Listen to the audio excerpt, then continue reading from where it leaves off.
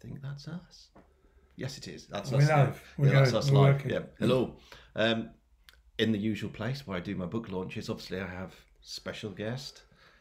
He's so happy to be here, can you tell? Loves being in front of the camera, does our Aubrey. Call the police.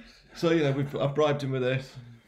Cheese and cake. Very important. Is that Cockett's cake, mind? No, it's not, I know. Oh, come on. I know, terrible. Dave will be very unimpressed. Louise will be beside It herself. lasts forever as well, Cockett's cake. It actually does. When there's a nuclear winter, all that'll be left is cockroaches and Cockett's cake because What a great name so for a well book. preserved. Yeah. Book 4. Cockroaches and Cockett's cake. Brilliant. So sadly, no, it's not. Because I ate all the Cockett's cake that we ordered. I ate all that for Christmas. It was delicious.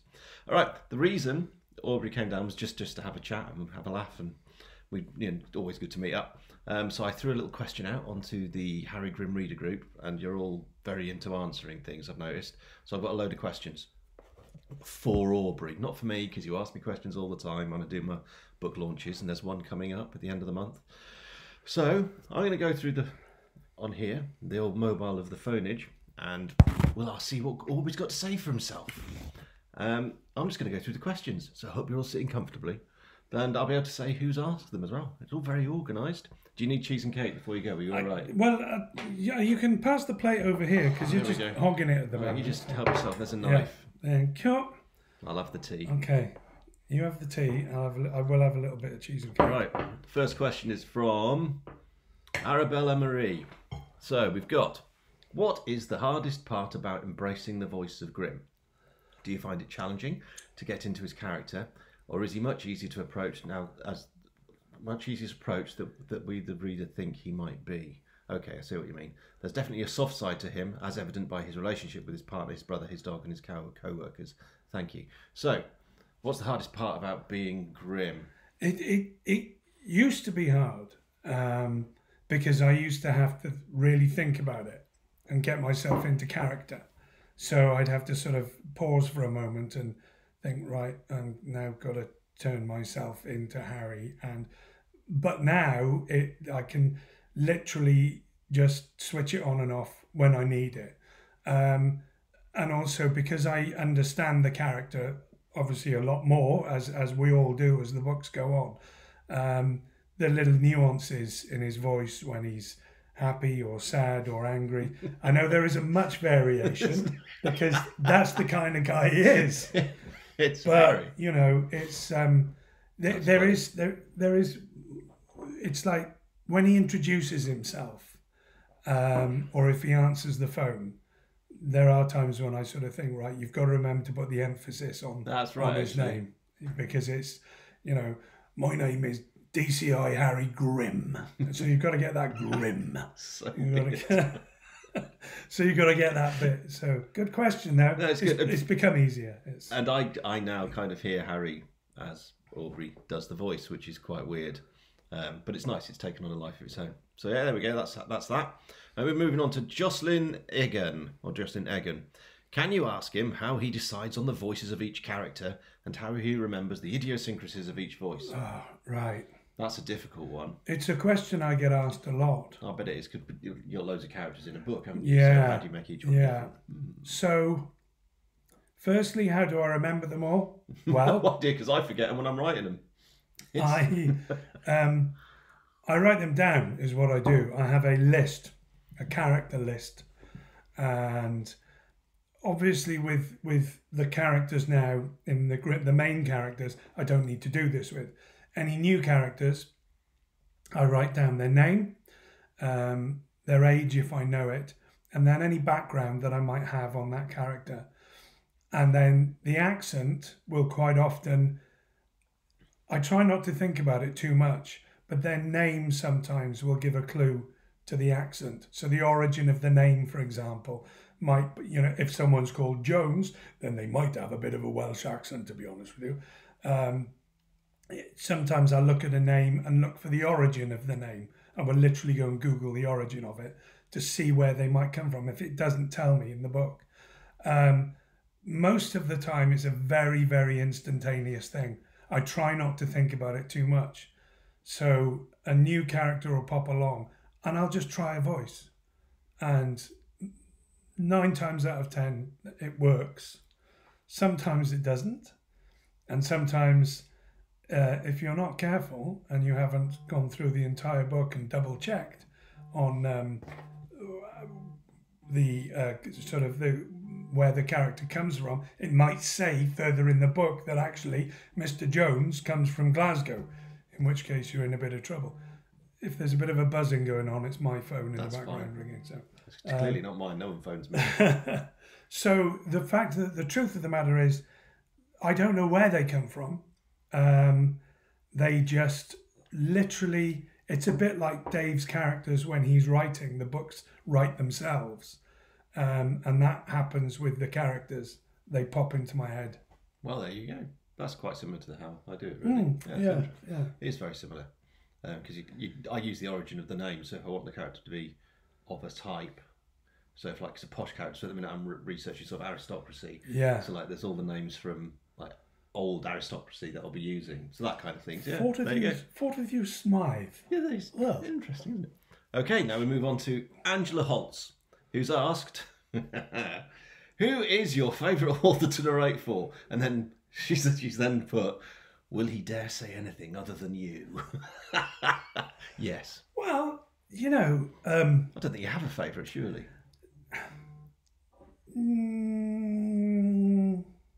Okay.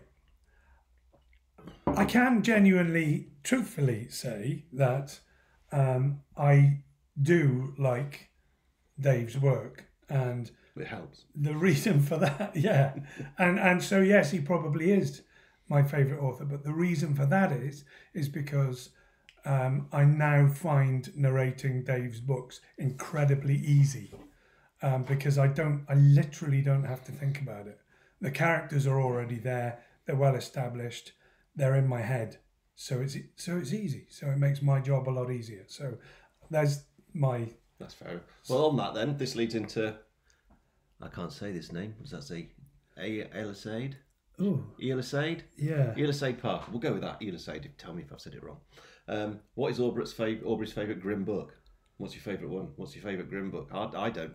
I quite like, I think Shooting Season I still have a bit of a soft spot for. It's funny, every time a new book comes out, I think, oh, this is better than the last one. Yeah, kind of that's thing. I hope that. And now you forgive me here, because there is one I like, and the name of it escapes me all of a sudden. The one that was a bit spooky. Oh, Restless Dead. Restless Dead. Set in the house with the bit in the middle that's missing. I like Restless Dead. That was fun to do. And I like the you see, I have so many books in my head. The Singer. Which one's that? The with Alid. Yes. Even I'm forgetting. Yeah. And what's that one called? Death's Requiem. Death's Requiem, of course it is. Yeah. Please bear in mind, I have a lot of books in my head at the moment, not just Dave's, but yes, no, I like those. I like the subject matter, but I genuinely did like Bones a lot. That was fun. It was a lot of fun to do. Yeah. So Angela Holtz asks, how long do you usually go in one reading before having to stop for a drink? Oh. How often do you make mistakes? Do you have to sort of, what's that, I guess? Okay. Is it? I guess that depends on the book, which one you're at in the series. So, I guess it's easier now with the new Grimm ones than it was with the first. Yeah. And it's different with the new series to one with you're established with. Yes, it is. The process, I think people are always surprised when you explain to them the process of recording an audiobook. So every finished hour takes about 5 hours to get a finished hour. Wow. Because you have to record the audio, fix any mistakes which we do as I go along, something called punch and roll. So if I make a mistake, I immediately go back and fix it. Then once you've done that, I run the recorded chapter through a piece of software that checks it against the text. So it just checks for any mistakes. I have to fix those mistakes. Then I have to produce the audio. Excuse me. And then by the time you've done all of that, it's about 5 hours per hour. That's amazing. So I can go about, and wait for it, folks, the amount of time I can go before I make a mistake is about 2.5 minutes. You wouldn't have thought that, would you? You'd probably think I could go half an hour. No. You go about 2.5 minutes and then you make a mistake. Generally, it's stumbling over words. Like I did when we started this. Yeah. Yeah. Very, very common. So far as needing a drink, constantly hydrating. There's always a glass of water by my side. Which I didn't give you, did I? No, but that's fine because we're not narrating. No, true. Yeah. Here's one from Lisa Devlin. Are there any characters that he would like to kill off? Oh. Now then. It's a pondersome one, isn't it? I don't think so. I don't think I've got any in mind that I want to kill off. I mean, they usually get killed off. That's the point. No, there's... I haven't put anyone in there that I definitely want... Well, it's also we can't say too much because you might be watching this and you've not read all. No, genuinely, no one has annoyed me that much. None of the characters. The author, though. Just give him a slap every now and again, but, no is the answer. So there we go. What have we got next? Okay, here's one. Obviously, you've done... This is from Kay Haig. That's it, Kay Haig. She's interested in what other book series you do, because obviously you do this one. So what other book series do you do? Have you been offered, or are you interested in film or TV stuff? She's put loads of questions here. Okay. How do you decide on what projects to do? And also, thank you. She's just saying thank you. Oh, how lovely. Thank you very much for saying thank you. So, what other series do you do? I'm just the mouthpiece, folks. This is the genius. So, yes, I do a number of other crime books, including by authors such as Alex Scarrow, Wes Markin, Dave Moody, who does horror stuff, Ian Rob Wright, which is horror stuff. So yes, I do work with other authors, and if you are an author looking for an audiobook narrator, please call 0898. So I mean, this is my job. This is my full-time job. TV work, no. I'd love to do radio plays, that kind of thing. Although I don't have formal acting training for that, so that probably would never happen. I have done various bits of TV as an extra. I was telling Dave earlier on, I sang on the theme tune of a Disney series called Gallivant. You can look that one up. Yeah, if you look that up on YouTube, the fat blacksmith singing away is me. Is him. So yes. Noodles come to say hello. She likes to be centre of attention. Yeah, idiot. So everyone knows Noodle. So here she is, centre stage. Right. If he was asked to play, this is Jan Burgess. If he was asked to play Harry in the TV series, would he do it? No, because I'm far too good looking, and I don't think I can be bothered with the prosthetics. Because Jan can't imagine anyone else doing the voice. You see. Yes, I see what you mean. That's just the way it is. Yeah. But I think everyone hears the characters different. That's why books are so amazing, because in every book you read, you see it in a completely different way to someone else. So a book is a billion different... However many people have read the book, that's as many different ways of seeing the book. So, They'd also have to use some really weird software algorithm to make me look slightly taller, a lot thinner, and about 15 years younger. And all the scars. No, I mean, obviously it would be lovely to be asked, but I know I'm not the right person for the job. So. Right, we've got, that's interesting, Pauline Quinn. Does he pre-read the books before recording, and how long does it take? Well, we know, so if you've got an 8-hour book and you've got 5 hours per 8, so it's about 45 hours to record a book, I guess. Yeah. But do you pre-read the books? I think you don't so much now. Good question. I used to. And if I'm working with a brand new author, yes, I will. But, sorry, I've been distracted by Noodles begging for cheese Trying and to eat cake. the cheese. I don't pre-read Dave's books, and there's a very good reason for that, and that is because I really enjoy reading them, and like you, I want to know what happens next. I don't, and so when I'm narrating the book, I'm just as surprised as you are when something happens, and I have told Dave this in the past, but there have been times where I've sat and blubbed at my computer and cried because something has made me... Takes emotion. Yeah. It's, and I kind of have to stop and wipe the snot away and start again. So in an ideal world, yes, of course I should pre-read them, but I don't, and I hope that I get away with it. Yeah, that's okay. Good. People seem to like it. Yeah. I do. Good question, eh? Yeah. These kind of run on from, I guess, what we've just been saying. One's from Mandy McCarthy. She asked, do you both picture Harry the same way, or do you have no clear picture? And then Nolene Watson says, does Aubrey wait with bated breath for your books being finished? So they're kind of all that kind of area. So Mandy McCarthy, do we both picture Harry the same way? I don't think anyone pictures a character in the same way. Subjective, isn't it? Yeah, you've all got your own view of how he looks, and I'm not even sure I quite know how he looks as such. I couldn't sit down and give you a picture of him. And it's probably the same with Aubrey, probably the same with you. No, I mean, there's this, you have a superficial idea of just this guy who's obviously, not massively unfit. He's constantly going on about how unfit he is, but he's obviously not. With a messed up face, but that's as far as it goes. I mean, it's pretty much, yeah. It's in there. What was the second part to that? You said there was a. The next one is Nolene Watson's asked: does Aubrey wait with bated breath for your books being finished? Oh God, yes. He pesters me. Yeah. One of the first questions I said to him was, "Next book. When's it back from the editors? I'm waiting." So yeah, it's as bad as you lot. Terrible. Yeah. So yeah, that's that one. Right, Sheila Moore. Does Aubrey like Wensleydale and fruitcake? The answer is yes. And if you don't, there's something wrong. Because it is amazing. So that answers that one. Right. Nichelle Veldkamp. Wondering how you do the voices. Are they all you, or are there any computer post-editing changes to the voices? No post-editing at all. It's all done live, all done on the fly. I don't use any kind of processing, to affect the voices. There are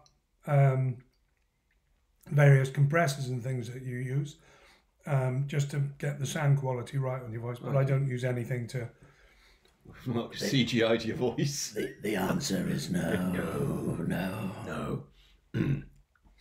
And Nichelle's also asked about what your favourite books to read, but we've kind of covered that. Zombies. He does like his zombies. Zombies. Dead stuff. Dead people walking around again and eating other people to stay dead but alive dead. That's what he likes. I do. Belle was a bit weird. Yeah. You got to love a zombie, haven't you? Belle Walker. I don't know why I said it like that. Like I was announcing her to play. Belle Walker. Name rings a bell. Yes. Right. I can't think of any questions that haven't been already posted. Can I just say that your voice is like a cup of thick, warm, hot chocolate and a warm hug. Ah. Thank you for bringing the Grimm series to life. There we go. Does that make me the Barry White of the voiceover world? I don't know, does it? Oh, baby. Yeah. That's a really nice compliment. Thank you very much. And we've got the final one here from Bobby Pinnell Hodges. Something like great names. Yeah. That sounds like a proper character in a book, isn't it? Bobby Pinnell Hodges. Must end up dead terribly. Okay. Does Aubrey develop a connection or affinity with any of the characters he becomes? Yes. And does this make it easier or more difficult for him? Both. Well, I can answer that for myself as well. Because a part of me wants... Obviously, a series has to, at some point, come to an end.